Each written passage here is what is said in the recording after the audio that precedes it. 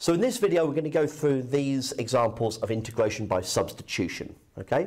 So for the first one, we're going to have a substitution of u equals x minus 5.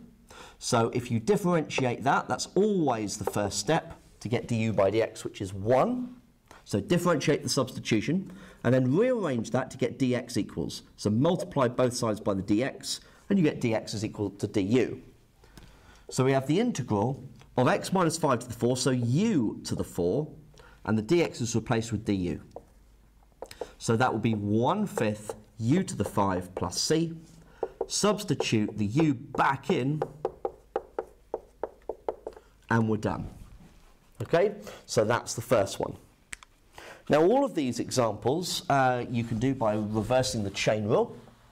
Okay, so this just gives you a nice mechanical method of dealing with them to avoid errors. So number 2, 4x plus 1 cubed. So the u this time is 4x plus 1. Differentiate that, you get 4. Now to rearrange that, we would multiply both sides by the dx, divide both sides by the 4, so we'd have a quarter du. So we have the integral of u cubed times 1/4 du. If I tidy that up, I've got the integral of a quarter u cubed du. Now that integrates to 1/16 u to the 4 plus c. Pop the u back in, and we're done. Okay, so that's number 2.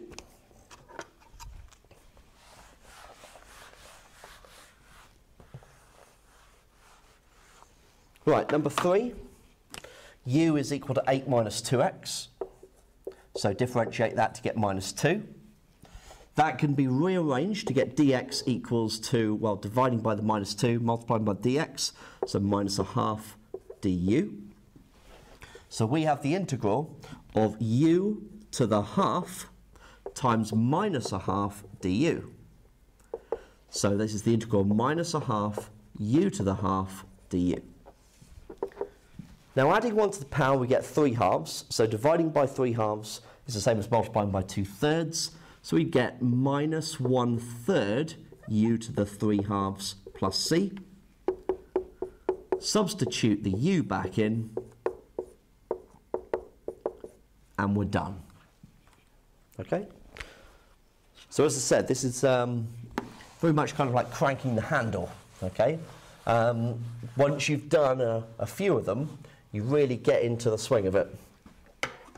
Right, last one, number 4. 16 plus 4/9 x to the minus 2/3. So the u is 16 plus 4/9 x. Differentiate that to get the 4/9.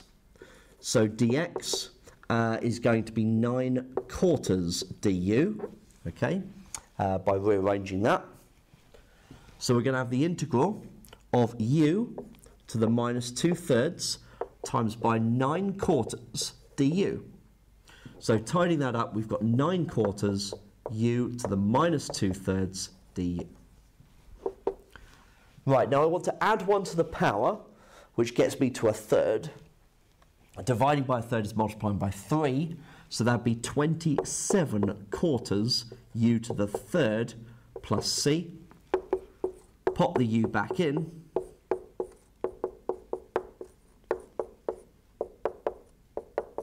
and we're done. Okay, so it makes what could be quite a fiddly reversing the chain rule into quite a straightforward crank the handle and get your result out using integration by substitution.